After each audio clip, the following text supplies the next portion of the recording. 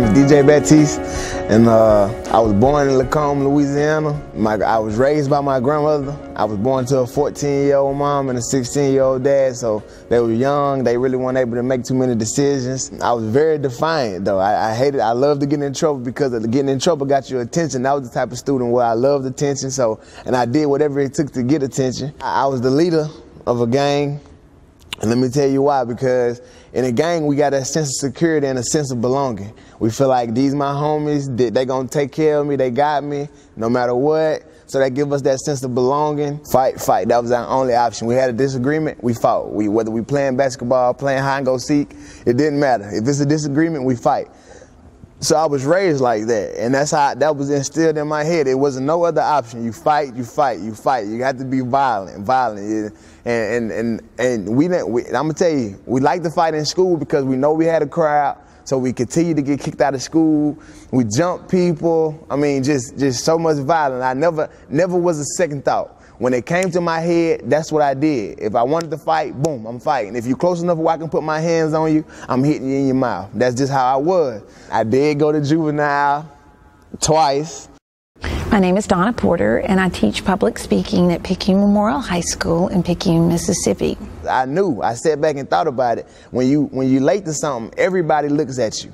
And all of a sudden, the door flings open, and this huge student that I've never seen in my life walks in and says, "What's up?"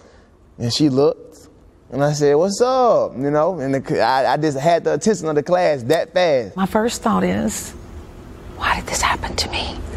On the first day of school when I'm trying to set the tone? And then I thought, I've got this. Thank goodness I've got this. But to be able to access my brilliance, I have to take a deep breath, stay composed, and watch him, look at his nonverbal language, because all behavior is purposeful. She said, "Well, I noticed you're late to my room. There's no problem because you probably couldn't find it." I just kind of looked at her with this crazy look like, yeah, whatever. And then she was like, "Well, have a seat." And I looked at her, I said, "Do you have any kids?" And I said, "Well, actually, your name is DJ, Mr. Batiste. I have two, and I just informed the class about it, but because you missed my room, you didn't hear." "So are you married?" he said. And I said, "Actually, I just told the class I've been married for 30 years. I stepped back and said, 30 years? Folded my arms, looked up and down and said, "Don't you think it's time for a change?" Now, at that point in time right there, I expected her to get red in the face, lose her composure, run to her desk, get a referral, write me up and send me out. I was ready for that. That's what I expected. And now that I've learned the brain seeks patterns. So that was the pattern that my brain was seeking. You be disrespectful, you get sent out of class, but you get the attention that you want. She didn't do that.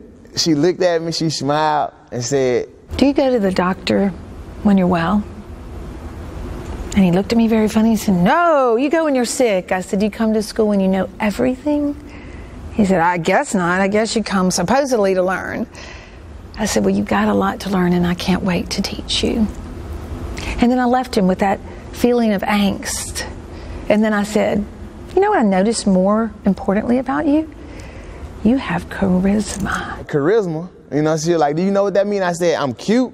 And everybody in the class laughed. And she was like, something like that. She was like, "But you just know how to work a room, you know?" And I said, I was just listening to her. She was like, she threw me off because she started talking good about me after I wanted her to get into a power struggle with me. That's what I wanted. And I said, "So I've been thinking in the last few seconds, I give jobs to my students in high school. Do you know anything about jobs in school?" He said, "Oh yeah, in kindergarten, I was the line leader." I said, "We don't have a line leader in high school, but we have appropriate jobs. And I usually take a week or so to figure out what job would best fit what student. I do a multiple intelligence survey, and we tell a little bit about ourselves. But you know what, DJ?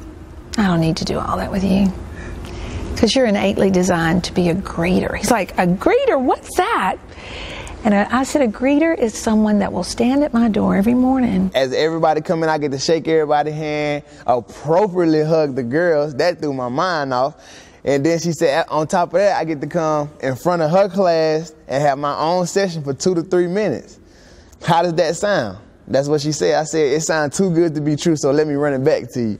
I said, so you mean to tell me I get to stand outside your classroom, shake everybody's hand who comes by, then on top of that, I get to come in front of the class and have my own session? She was like, yeah. I said, well, I want, you know what I'm saying, I want to try this. She was like, but it's one catch. And I remember I dropped my head like I knew it was something, you know. All you have to do is be on time. Because if you're my greeter, that means you have to be the first one here so everybody get a chance to see you and shake your hand before they walk in my classroom. And I just remember shaking my head like, all right, I try this, you know. I see what it's something here I can't tell yet, but it was something there, and I just remember thinking I try this.